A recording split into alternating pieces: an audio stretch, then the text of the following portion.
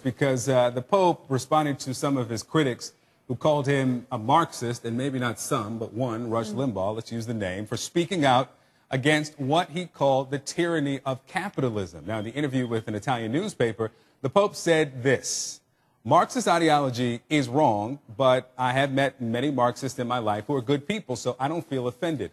I want you to respond to, one, the claim that the Pope is a Marxist, and then the Pope's response.